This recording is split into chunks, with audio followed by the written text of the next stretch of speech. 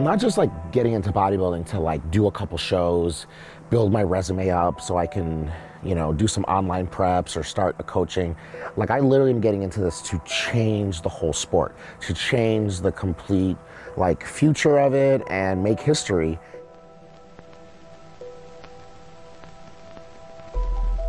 What I have in my hand, it is 9 pounds, 14 ounces, a baby boy.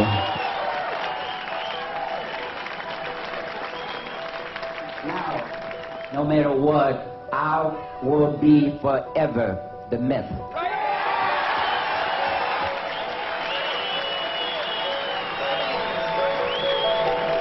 Sergio Oliva Jr. That's right, folks. You know the name. And I think growing up with my dad being big, you know, like I knew what big was. I knew what the best was. I just wasn't going to do bodybuilding unless I could be the best one day.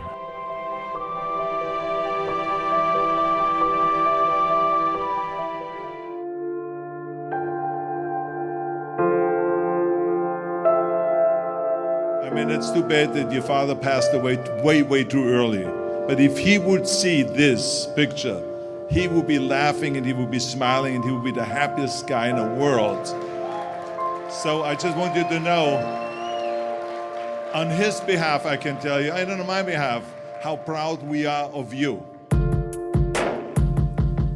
Once I realized I was really into bodybuilding and I wanted to pursue it to be a pro, I studied everything. I read every book I could, every encyclopedia of bodybuilding that's out there, all without really training. I just knew that that's something I wanted to get into. And then once I started trying to join gyms, so my dad was really going above and beyond to try and stop me from joining gyms and stuff like that. So I would try and sneak to gyms that I didn't think he knew about, and he found out about them. Why do you think he was so resilient for you to do bodybuilding? He did get, you know, screwed big time by the sport. You know, times were different back in the 60s and 70s, and him being the only colored person to win an Olympia, let alone probably any shows besides Robbie Robinson, it was just rare. And I think there's a lot that he dealt with. And I tried to explain to him that it was 40 plus years ago and times have changed. But then I started to realize, now that I'm older, I think it was just more that he grew up in Cuba. He only went to 3rd grade. You know, he's been working on farms, you know, when he was a little kid, escaped from Cuba when he was supposed to go to the Olympics. You know, he has this whole crazy, elaborate story of his life to get to America, to become a Chicago cop, be a 3-time Mr. Olympia, to have a kid. The last thing you want your son to do is now do something not through school. So now, me being older and me being more mature, I can understand that he went through all that. I think he really just wanted me to be as he would say it all the time, doctor, lawyer, architect. He would just name those things, and he was just so crazy about school. But I don't think that he ever realized that I was him. And if he would have realized that I am just like him with a lot of things, he would have known that just school wasn't my thing. And it wasn't my dad's either.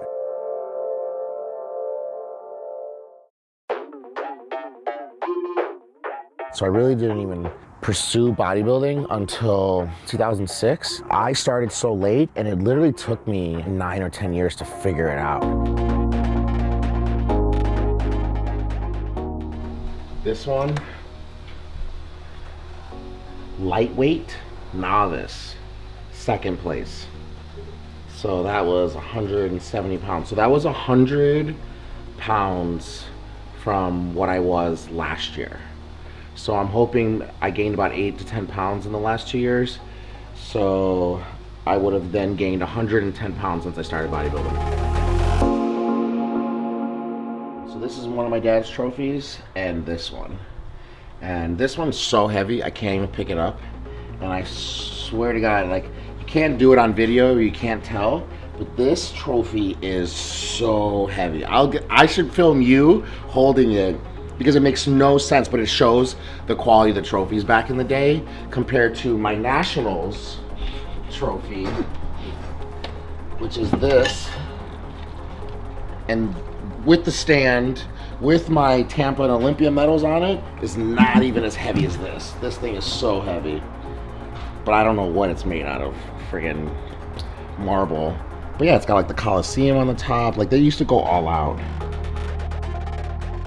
just a completely different game. And I'm in a race where I'm being judged by people's opinions, and people's opinions can change. And depending on what era you're in, the criteria can change. And that's the biggest thing, is that in my dad's era, they'd be under one single light, a shadow, a spotlight. It created shadows underneath and casted these like monumental, statuesque figures. And then as bodybuilding grew, we started tearing down the body individually. This needs to be this kind of condition. This needs to be this kind of big. This is the shape that we're looking for. And then as we've evolved and going through the eras, now they want all of it. They want where, yeah, you have to be proportioned symmetrical, but at the same time, you have to be so dry and so peeled in some areas that actually, unless you were a professional bodybuilder, you wouldn't know that to have shredded glutes and hams, you're gonna have to lose something else. It's just how science works. Some of these guys are pushing under 3% body fat. So no matter what, once you're pushing that threshold of dying on stage, you're that close to death, something's gonna give and take. And that's the hard part of bodybuilding, is you have to figure out how shredded do I get without losing this, or vice versa. You know, how big can I get without losing condition? And that's just not something they had to deal with back in the day.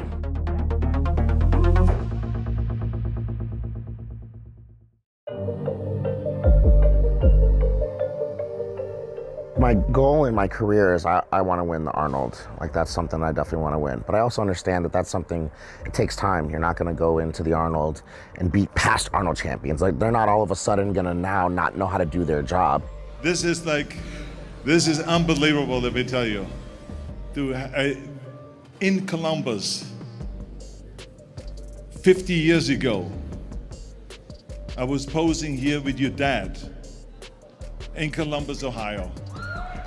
Me and my friends over there, we've been driving to this show for a long time. Every year, I've driven here every year on my own, from Chicago, from Florida, from North Carolina, just to come watch the show. And it's really for the real fans. And I wanted to say, everyone here tonight is a true fan of bodybuilding.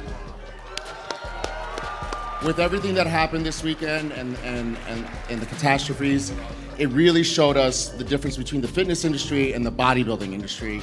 And we are one, and we are strong, and we will always take care of each other. I don't even think about the Olympia. I think about me going to it this year and being in the top, 6. I want to go from last place to first call. I want to go from last call out to first call out. But once you start saying, like, I want to win the Super Bowl, like, you got to win a playoff game. There's so many stages before that. And I think that's a big tell when someone's not all there in their head, when they're already thinking about the Olympia and you haven't even won tough pro shows or the AFC Championship, which is the Arnold. You got to win that first. And I'm just trying to do those in stages. So my 5-year plan would be to be an Arnold Classic champion. I have my own supplement line, clothes are doing well, and now I'm battling for that top 3 spot at the Olympia.